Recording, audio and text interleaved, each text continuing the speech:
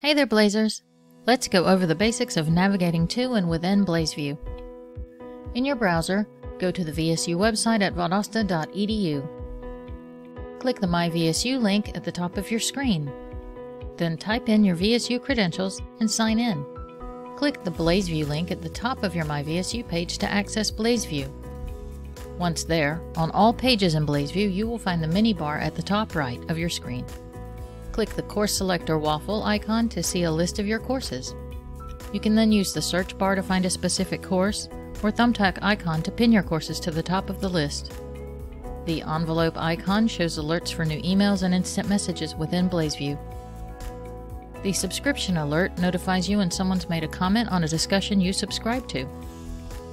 The bell icon is for updates and alerts, which will show you when your grades are published, if you have new announcements to read, and upcoming due dates. Once you locate your course from the waffle, click its name in the list to select it. Now let's take a look at your course homepage. Here you will see your course announcements. If your course materials are part of the Day 1 program, you can click the Day 1 Course Materials widget to access those materials.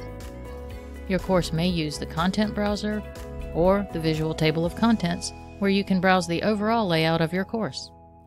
In the navigation bar near the top of your screen, click Content to go into your course. From the Assessments menu, you can locate your assignments, your grades, and quizzes. On the Communications menu, you can chat with your classmates, see who your classmates are in the class list, and go to your discussions. From the Library menu, you can directly access Galileo or the Odom Library homepage. You can also click Free Tutoring to schedule tutoring and academic support. For information or assistance with BlazeVIEW, contact the Center for eLearning.